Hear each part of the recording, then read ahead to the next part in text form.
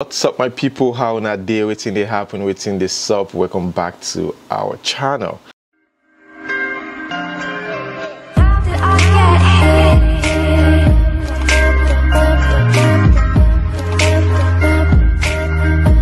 Okay guys, update about the account, the UBA account. Currently we have over 671,000 naira in the account. We intend using part of that for school bags.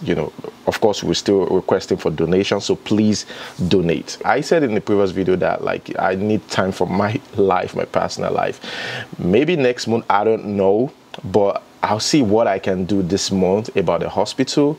Because I just have a feeling that somebody needs help, in the public hospital. So we might do that this month. I don't know, maybe ending of this month, depends, or early next month. And after that, we do the school bags for the kids. Most of you that's been following this channel knows what I'm talking about. And also in the dollar account, we also have a dollar account meant for the GoFundMe money. Currently, we have over $262 in the dollar account. This is separate from the 671,000 naira.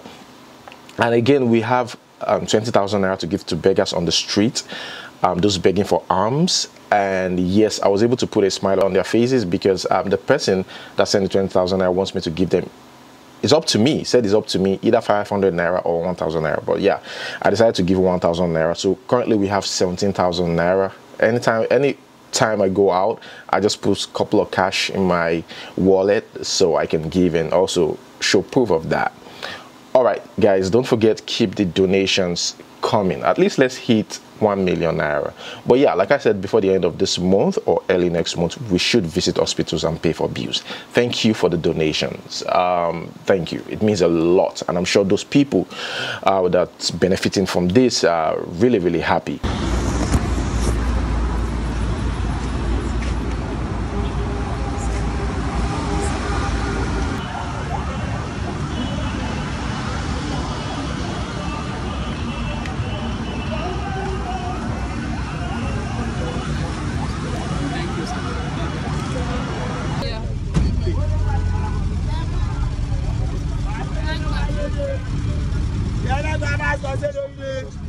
Okay guys, let's move straight to today's news.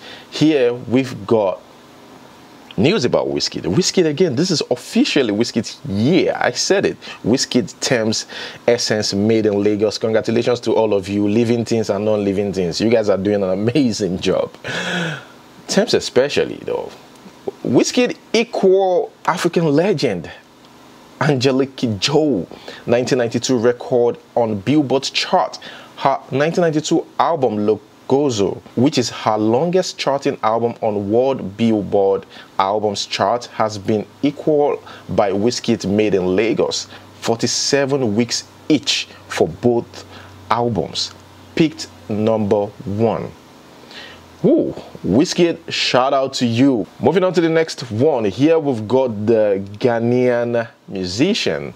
Sefa is her name. She said Davido is an ordinary artist in South Africa. Yes, we know, but it's a big artist in Nigeria. It's very big in Africa generally, right? But we're going to read exactly what she said. But the report says South Africans see Davido as a normal artist, unlike in Ghana, because she's from Ghana, right? Where he is received with so much euphoria and ecstasy.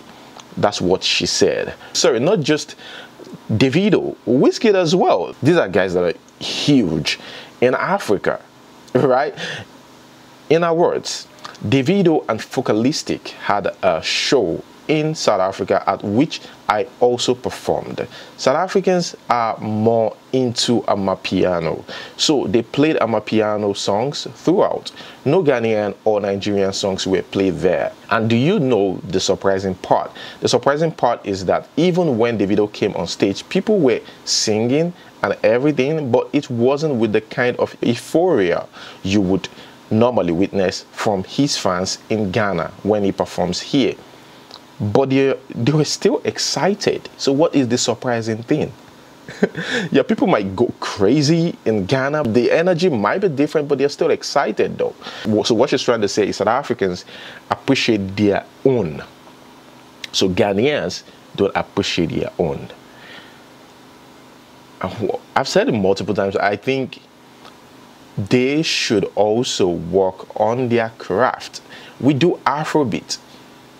What do they do in Ghana? If you think about it, reggae, dancehall, we've done that in the past, and we have songs like that. In fact, our Afrobeat artists can still do that. So it's about finding your own niche. That's what I think. But yeah, Ghanaian artists irrespective are doing well. They're trying. Moving on to the next one. Here is a guy who looks like Hushpuppi, and I don't think he's really cool with that. Although he finds it funny, but at the same time, I mean, Hushpuppi is in jail. The report says the man is still in jail. Anytime I go to new places, people think I'm Hushpuppi. Is that what he's trying to say? Yeah. And he says here, me wear not even fit by Gucci shoe. Look at this picture. Do you think this guy looks like Hushpuppi? Moving on to the next news, guys. I just stumbled on this video. Nigerian man versus Italian police. Funny, isn't it? But not funny. Eventually, because he is going to jail. Let's watch.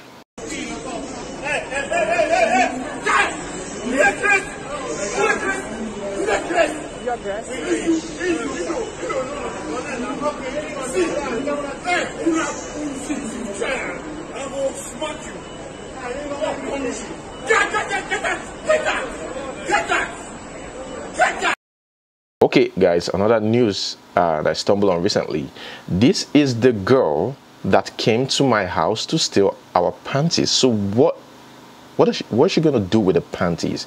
Now I understand, guys, of course we've heard that they use panties, they use it for money ritual. But why would a girl want another girl's panties to wear, or what? I don't understand. Or maybe for ritual. I don't know. This is serious. So why did you collect the pants then? Those panties no go enter you. Why did you collect them?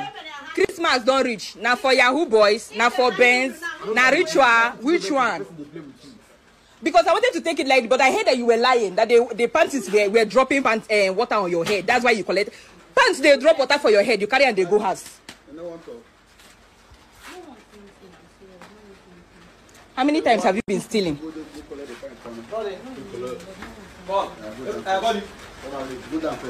She not even say sorry. See the person where they beg for her here. Were you not the one begging for her?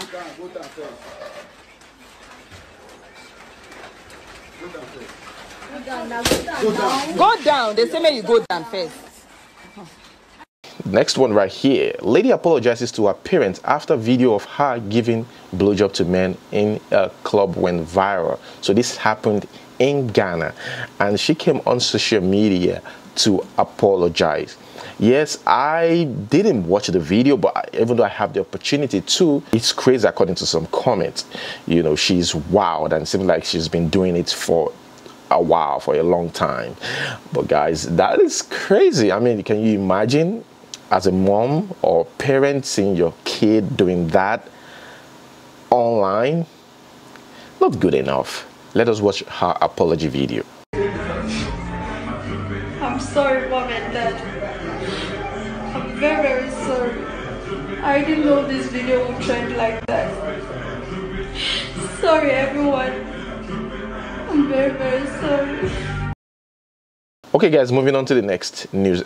Guys, I don't know, this alcohol challenge, I'm sure most of you know what I'm talking about if you're conversant with what is going on social media. This thing has become a trend, like, I don't know, they call it alcohol challenge, and it has become something else on social media. People using foodstuff. Now that it's even difficult or hard to get foodstuff. Some people even die these days just because there's no food. You'll be shocked. Poverty kills. In Nigeria, it's even hard in Nigeria to survive. And this is, especially ladies, think that is a perfect time to do something like this. For me, I just feel like this is insensitive. They're just insensitive about what is going on in the society. Like, people are dying and you're wasting food. It's crazy though. But another thing I want to say is, do you notice? I don't know, just start paying attention to that. Females are the ones doing this. Most of them are females. I've seen a couple of guys, you know, a few guys done it, but females. Why? And this is not because I'm a guy, it's a fact. A lot of them. The 15 minutes fame thing seems like it's actually for the females, you know, because it's like everybody, especially females, just want this attention, and they're doing crazy things on TikTok or on Instagram these days. And I don't know, it wasn't like this 4 years, 5 years ago. If you like, fine. Get money past Dangote. If your prick no big, I go stitch it on you. Even if it come big, if you know sabi use am well, I go stitch it on you. I mean talk. It's becoming crazy. I mean, what is all this? The lady who used Eba, you know, for our video, our alcohol challenge, you know, Eba or Gary, whatever you want to call it, came out to blast those dragging her, to defend her action. She said, "Stop dragging my name in the mud. I only did a TikTok video." And if you think about it, she's got a point. She only did a TikTok video. Is her money, is her food, right? But at the same time, ask yourself this question, like, does it make sense? Let's watch. Na TikTok video I be too.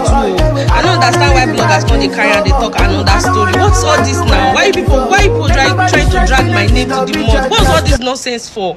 Can't somebody do videos again? I don't understand why when I call they carry my name, they drag her for another thing. I've been seeing a lot of bloggers carrying rubbish about me.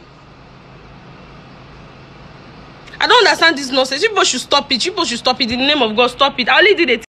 Still the same girl who came on social media. That's why immediately I saw this video, I knew it wasn't true. I just felt it in my gut. I searched online, right, about this video, and I discovered that it was the same girl who blasted those who attacked her on social media for doing that alcohol challenge, right? It's the same girl. Some people don't know. It's the same girl who came on social media to say, oh, you know, that video was quote unquote meant for her ex, right? Which is, I think, is not true. She just wanted to trend, right? She finally did, got the attention. In that video, she said that she slept with the guy's dad as a payback for dumping her.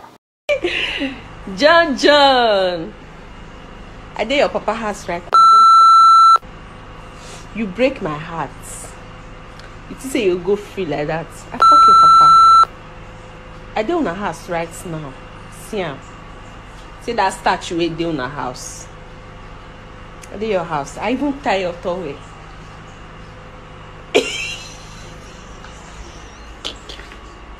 Hey, your papa sweet die. You break my heart.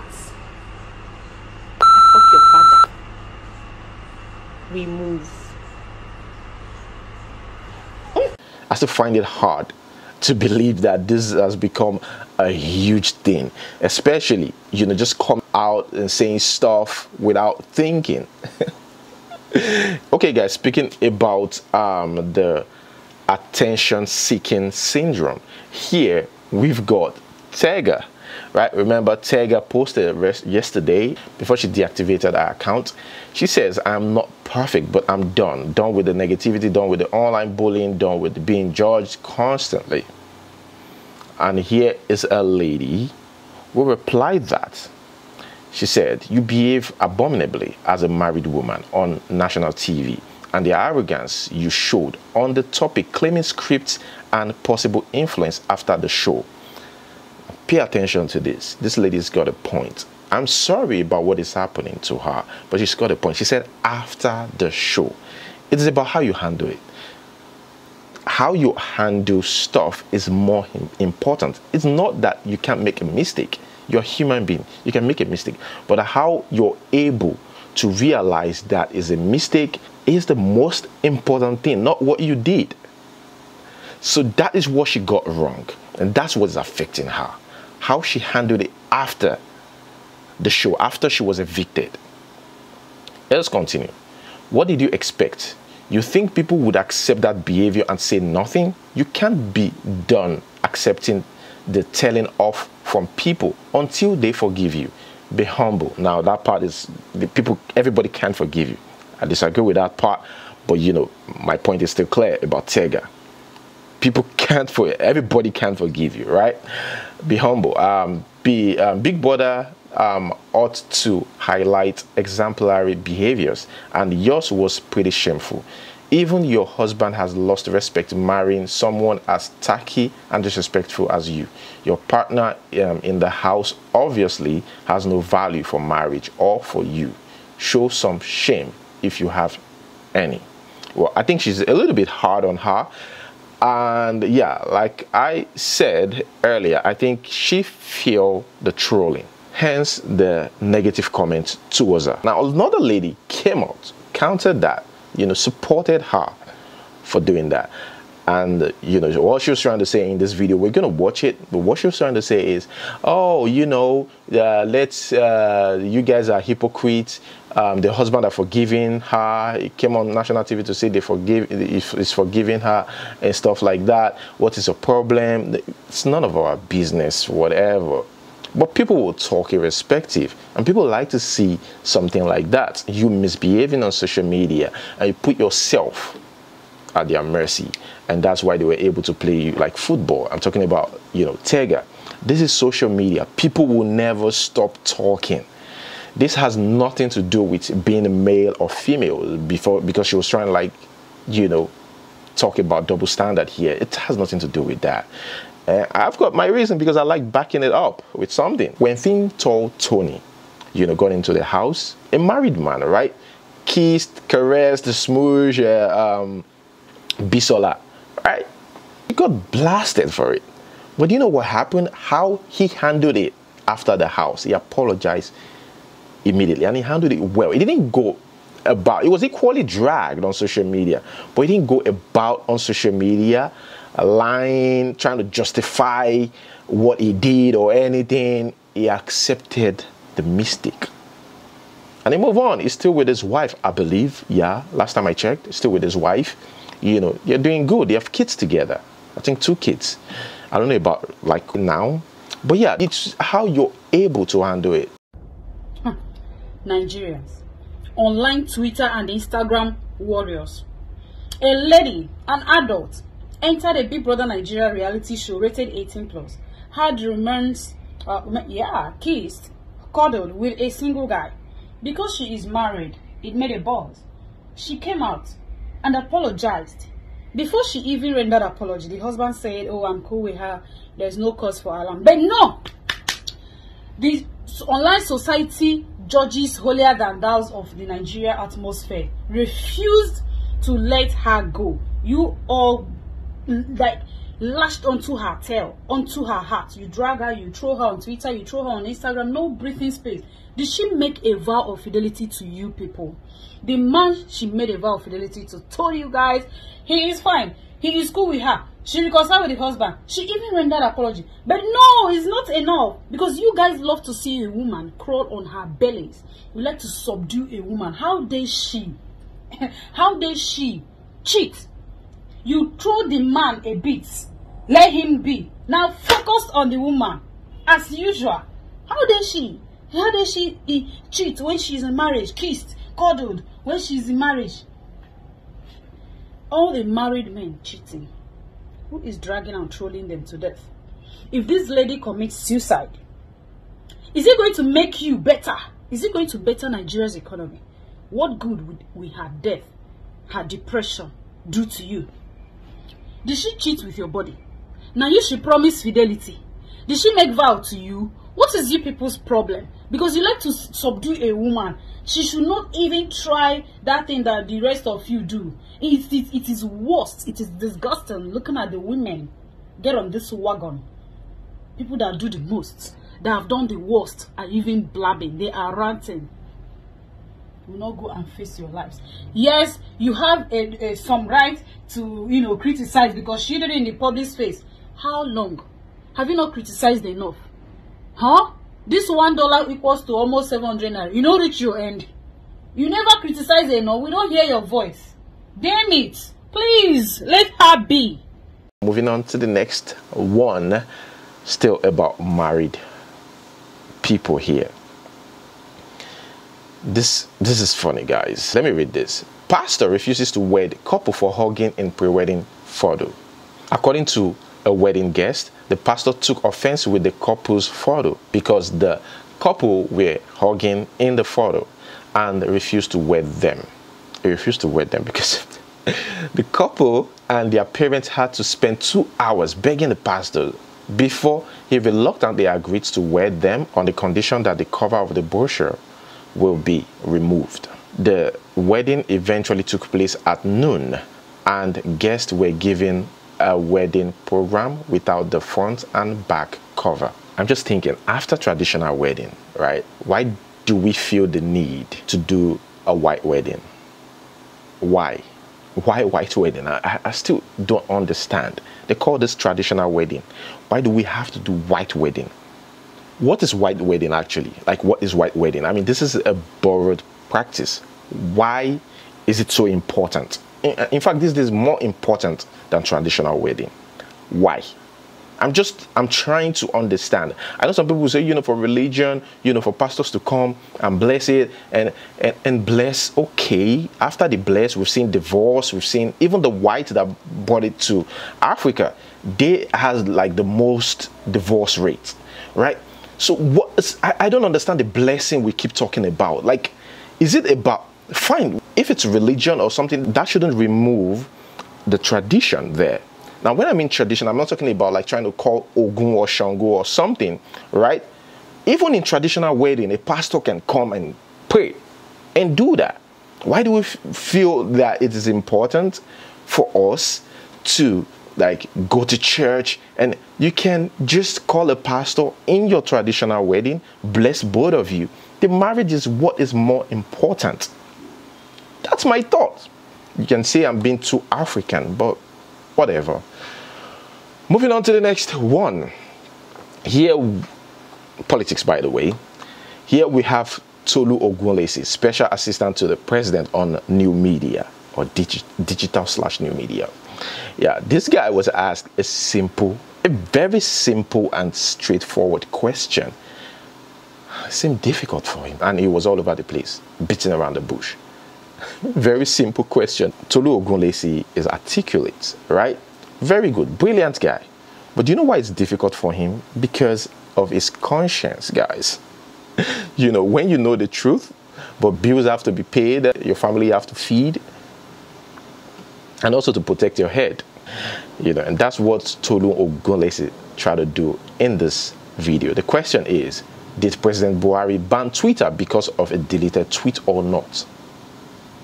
That was the question. Important to the conversation, yeah. Let's go back to the beginning. Was Twitter suspended in Nigeria because it deleted a tweet by President Buhari? So it was. The context is a lot bigger than that. But of course, from a media point of view, you find that usually, and this is not just in Nigeria, there's often an event or something that happens that kind of triggers something else. But the context. So the trigger for this suspension, Tolu, the trigger for the suspension was because Twitter deleted a tweet by President Buhari which violated its terms of service.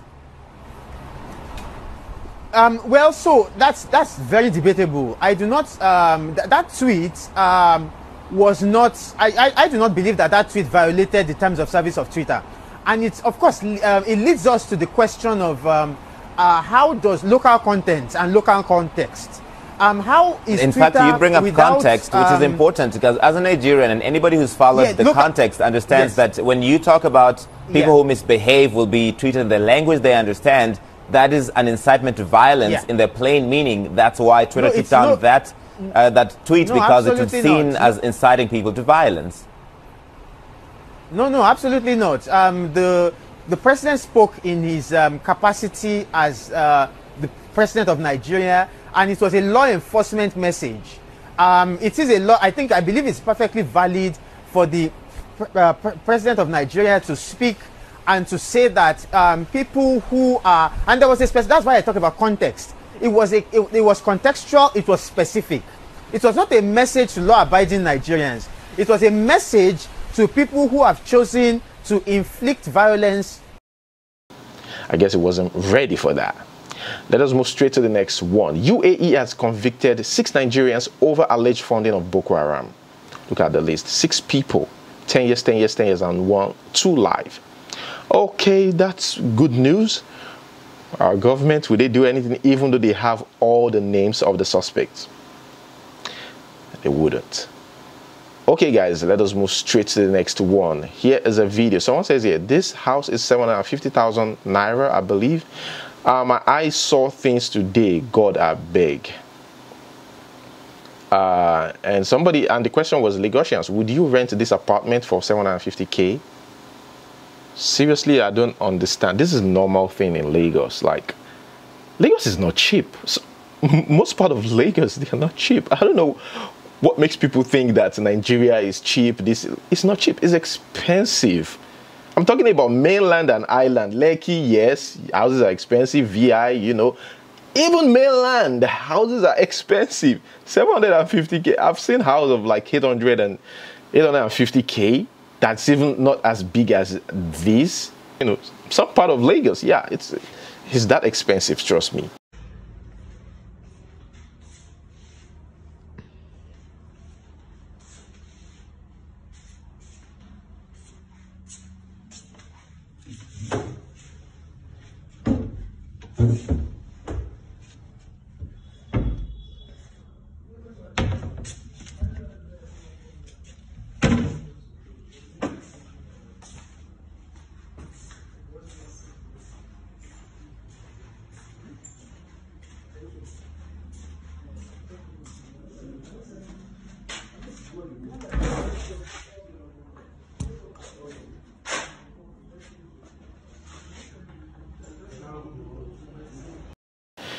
Moving on to the next news. 55-year-old woman arrested for buying twins in Imo after faking pregnancy.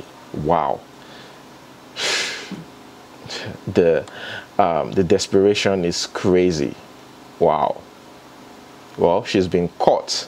So she faked the pregnancy for 9 months and bought twins. Hey. Oh, wow. I saw in the comment section some people saying, as long as she's going to take care of the kids, blah, blah, blah. She committed a crime, people.